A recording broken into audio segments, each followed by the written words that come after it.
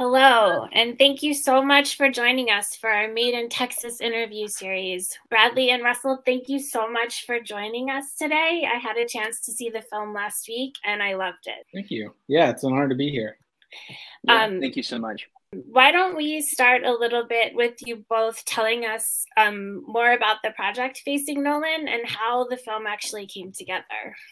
The documentary is obviously about, on the surface level, it's about Nolan Ryan, arguably one of the greatest baseball players of all time. But a little bit deeper than that, it's about his family and how his family pushed him to achieve the heights that he achieved. When you grow up in Texas in the late 80s and early 90s, and you like sports, Nolan Ryan's top of mind all the time. The no-hitters, the strikeouts, the fist fights on the mound. It doesn't get any more Texan or more epic than Nolan Ryan. I think we caught the family at the exact right moment. And Ruth, who is the driving force, as you probably know from the movie, was very much a driving force of this for us as well, because I think her advocacy for wanting to do a project was there in a deep way. I can only imagine that if Ruth wants something, that he probably just has to go along with it for the most part. I think that's happened his entire life. Oh yeah, that seems very true. Yeah. Nolan's wife is a central figure in this documentary, and she's a force of nature. She's wonderful. Yeah. Did you have that in mind, like going into it as you were preparing, or did that start to evolve?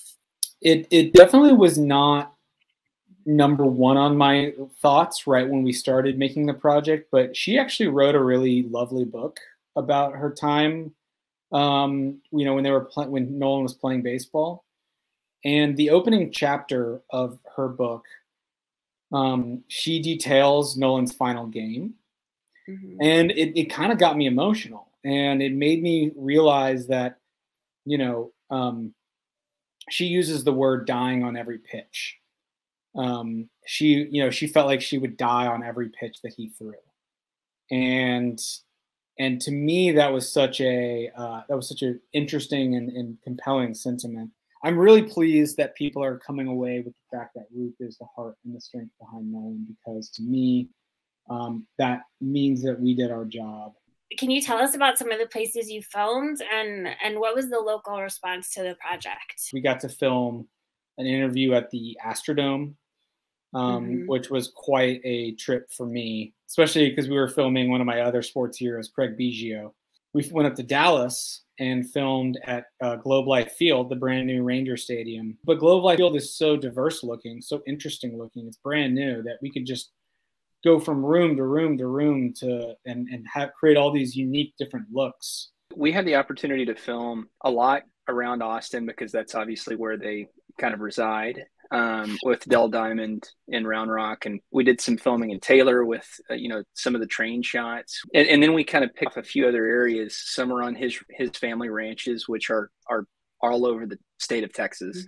But we also filmed in Alvin, which is where he's from. I had never been to Alvin. I thought it was a beautiful town. I mean, we get to hit a lot of little towns that just typically have not had a lot of filming done there. But everybody in Texas, and I think it's a resounding pat on the back, is that everybody's usually excited about this stuff. And that's a passion for the film industry, and it's a passion for storytelling. And we were met with that exact same excitement. Excellent. So where can our audience connect with you if they're interested in learning more about Facing Nolan? So they can go to facingnolan.com, which is our main website. And we actually have a newsletter that you can sign up for. And we'll send information out about exactly where to check out the film. Excellent. Is there anything else you guys want the audience to know, or you want to share before we go? I don't think so. Other than keep making movies, keep making movies dreaming. in Texas. Keep making movies in Texas. Yes, please.